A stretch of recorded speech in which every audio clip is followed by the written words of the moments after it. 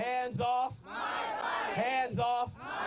Some demonstrators held signs that said, "Someone you love has had an abortion and keep your laws off my body." A gathering in Carl Schurz Park organized by Assemblywoman Rebecca Seawright, a co-sponsor of bills that protect the rights of women in New York State. But people who gathered here say that is not enough, that women across the nation should have access to safe and legal abortions. Barbara.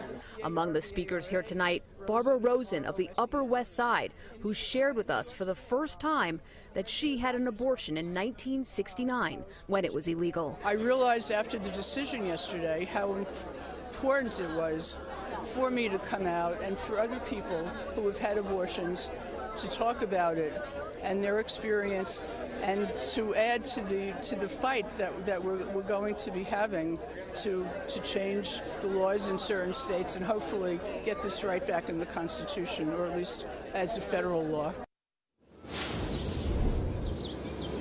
And this rally here tonight was peaceful, but police tell us that last night about 24 people were arrested at an abortion rights protest in Midtown. Now, one more note about tomorrow. The New York City Pride Parade will be kicking off, and they've now decided that Planned Parenthood will lead off that parade.